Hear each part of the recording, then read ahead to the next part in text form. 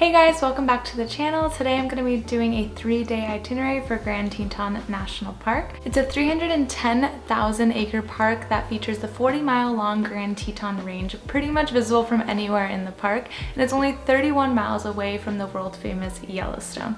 So let's go ahead and take a look. So what you see on the screen now are the 3 different days that are color coded. So we have the maroon down here, the blue, and then the green.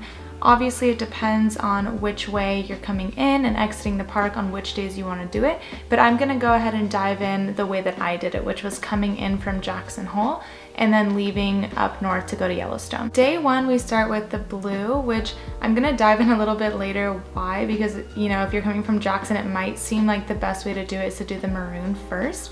But I actually did that on day 2, and again I'll explain that a little bit later. So coming in from Jackson, the first stop that you're going to stop is right here, which is the Taggart Lake trailhead.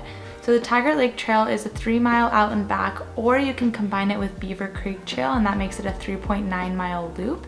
It's extremely easy and it's actually one of my favorite hikes in the park, just because it provided a lot of shade. We were also able to see a moose on this trail, which was awesome. And then it ends at Taggart Lake, which is super gorgeous and a great spot to have some lunch or a snack.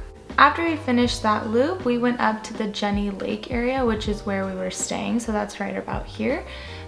This is an area that has so many amenities, which is why I really recommend staying here. Also location-wise, like it's really central in the park, so anywhere that you go in the park, it's a really great destination to kind of just be in the midst of everything. So once we checked into our cabin, the next place that we went was the Jenny Lake boating, which is again right in the same area.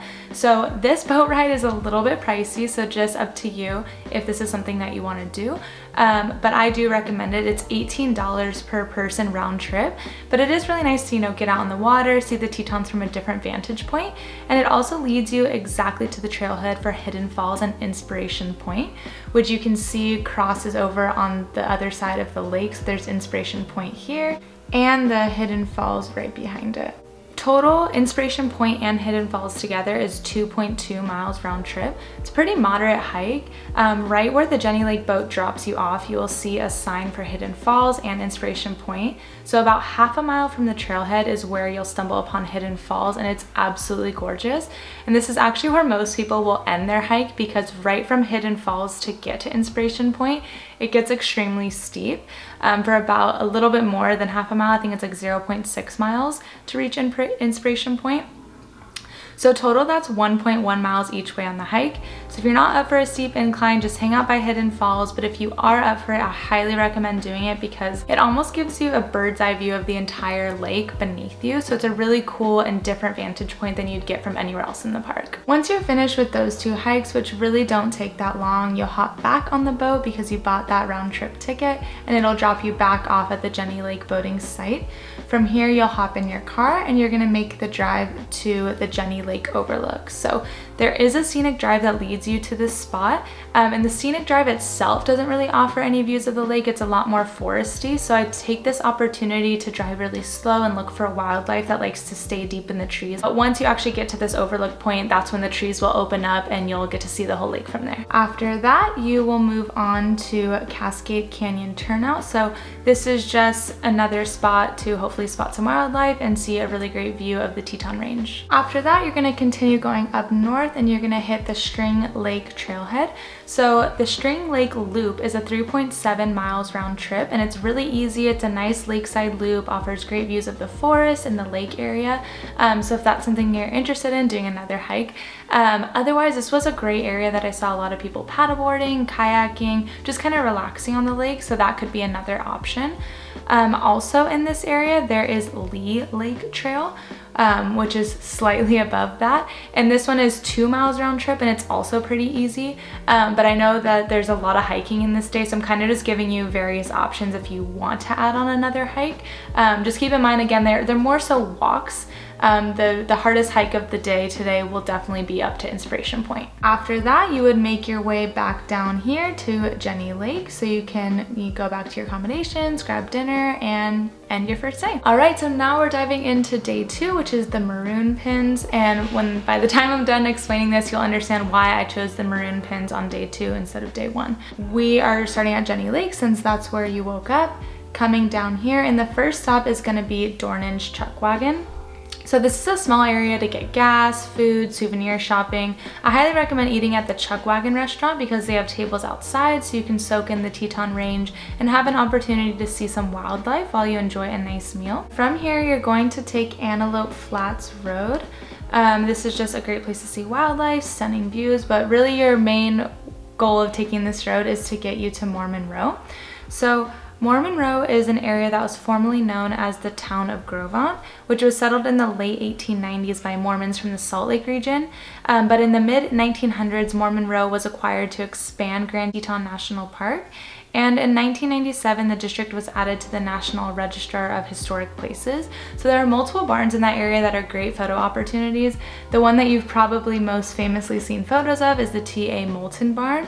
Lots of people taking great photos there, and honestly one of my favorite places to photograph in the park. So park your car in this area. There's tons of things to explore. Great photo opportunities from every angle to see all the different barns. So spend a little bit of time here walking around. Then you'll go ahead and hop back in your car, make your way up Route 191 to Glacier View Turnout, which one of the many great turnouts where you can get good photos of the Teton Range. Then you continue your way up to Schwabacher Landing. I think I'm saying that correctly.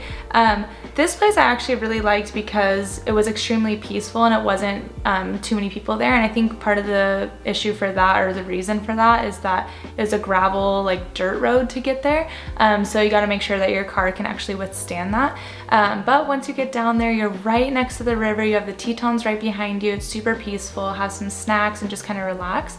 It's also a really great spot to get a reflection photo shot where you have the Tetons, you know, in the forefront and then the reflection on the water right in front of you. So it's a really cool photo spot. Then we continue making our way up Route 191 and you get to Teton Point Turnout, another place to see the Tetons and get some great photos. And the last spot of the day would be the Snake River Overlook. So all of these spots, you know, they're all looking at the Tetons, but they're all doing it in kind of a different way. Whether you're really close up, you're next to a river, you're kind of a bird's eye view. So just gives you a bunch of different vantage points for you yourself to look at them, and also some cool photos. After this, you're gonna make your way all the way down to Moose Wilson Road.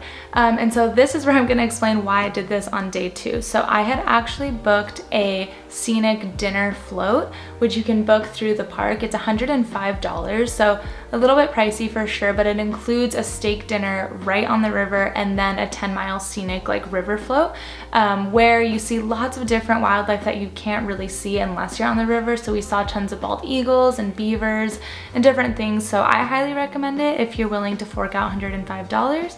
But it was a dinner cruise, so I had to end my day there, which is why I wanted to do that on day 2.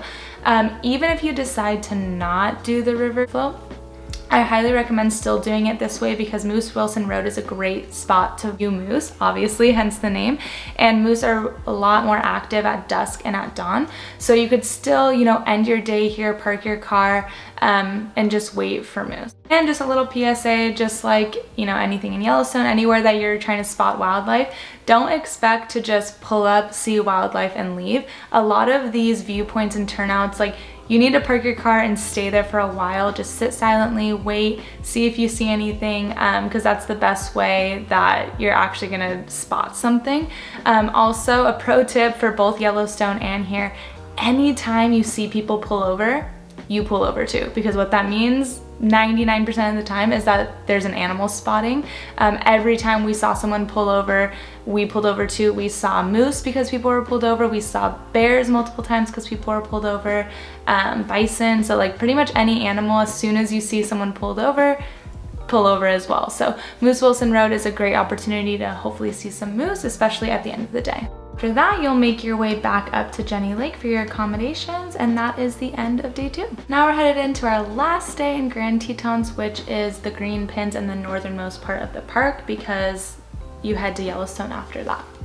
So the first thing that you're gonna do is you're gonna head out here onto Route 191 and you'll go to Elk Ranch Flats Turnout. So this is a great place to view bison, elk, and pronghorn. We honestly saw so many of all 3 of those animals while we were there. And it's actually some of my favorite photos I took took of the entire park were there. So I think it's a really great spot to just pull over, use your binoculars, see all the animals, and a lot of the bison are actually quite close in this area, at least when I was there. So I feel like it's a really great spot to guarantee some wildlife sightings. Next, you'll make your way back to Signal Mountain Summit Road. So you don't have to do a hike for this, it's just you driving up a windy road, so be careful. But it is a really nice viewpoint of the Snake River, the plains, and the Teton Mountain Range. So it kind of gives you like a bird's eye view. So again, I feel like it's a really unique view and I really would recommend it. Then we continue on to Jackson Lake Dam. This is just a quick photo op. There's no like wildlife spottings. It's kind of right in the middle of like the main roads, but it's a cool spot to just see like the entire range with just like the water in front of you. Next, we go back to Oxbow Bend Turn. So this is a great place to see wildlife, predominantly bears, birds, otters, and moose. I personally love this spot because you could just see the river like kind of turning, leading to the Grand Tetons. It was so stunning. We didn't see any bears here, but I joined a Facebook group that would notify me every single time like bears were spotted in the park.